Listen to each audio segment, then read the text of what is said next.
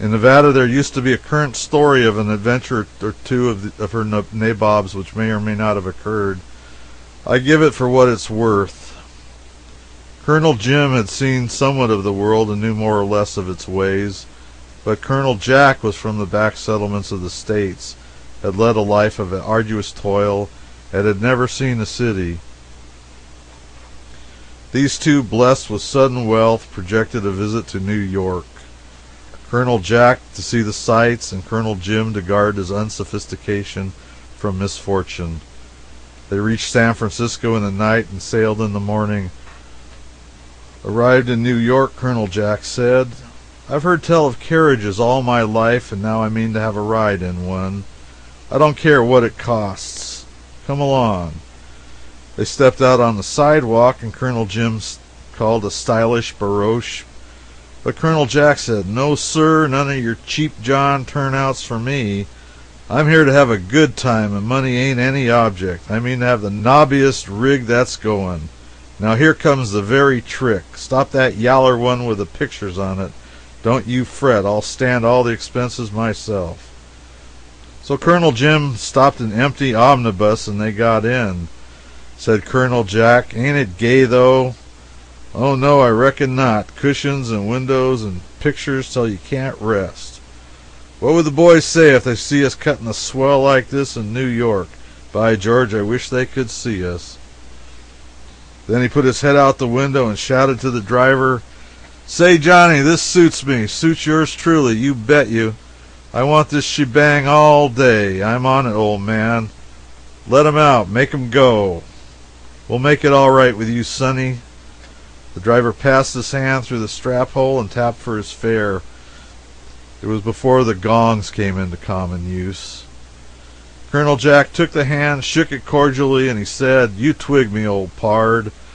All right, between gents. Smell that, and then see how you like it." And he put a $20 gold piece in the driver's hand. After a moment, the driver said he could not make change. "Bother the change. Write it out. Put it in your pocket." Then to Colonel Jim, with a sounding slap on his thigh, "Ain't it style, though? Hanged if I don't hire this thing every day for a week."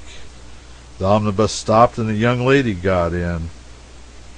Colonel Jack stared a moment, then nudged Colonel Jim with his elbow.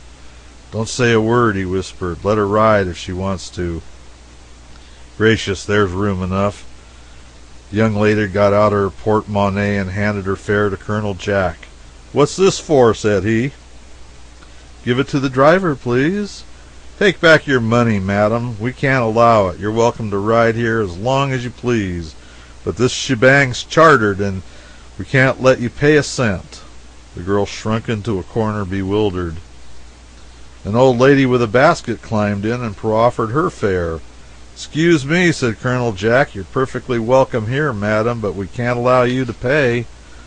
"Set right down there, mum, and don't you be the least uneasy. Make yourself as free as you was in your own turnout." Within 2 minutes, 3 gentlemen, 2 fat women, and a couple of children entered. "Come right along, friends," said Colonel Jack. "Don't mind us. This is a free blowout." Then he whispered to Colonel Jim, "New York ain't no sociable place, I don't reckon. It ain't no name for it." He resisted every effort to pass fares to the driver and made everybody cordially welcome. The situation dawned on the people, and they pocketed their money and delivered themselves up to covert enjoyment of the episode. Half a dozen more passengers entered. "Oh, there's plenty of room," said Colonel Jack. "Walk right in and make yourself at home. A blowout ain't worth anything as a blowout unless a body has company." Then in a whisper to Colonel Jim, "But ain't these New Yorkers friendly? And ain't they cool about it, too? Icebergs ain't anywhere. I reckon they'd tackle a hearse that was going their way." More passengers got in. More yet, and still more. Both seats were filled, and a file of men were standing up holding on to the cleats overhead. Parties with baskets and bundles were climbing up on the roof. Half-suppressed laughter rippled from all sides. "Well, for clean, cool, out-and-out cheek, if this don't bang anything I ever saw, I'm an Injun," whispered Colonel Jack. A Chinaman crowded his way in. "I weaken," said Colonel Jack. "Hold on, driver. Keep your seats, ladies and gents. Just make yourselves free. Everything's paid for. Driver, rustle these folks around as long as they're a mind to go. Friends of ours, you know. Take them everywheres, and if you want more money, come to the St. Nicholas and we'll make it all right. Pleasant journey to you, ladies and gents. Just go along as you please. It shan't cost you a cent. The two comrades got out, and Colonel Jack said, Jimmy, it's the sociablest place I ever saw. The Chinaman waltzed in as comfortable as anybody. If we'd stayed a while, I reckon we'd had some niggers.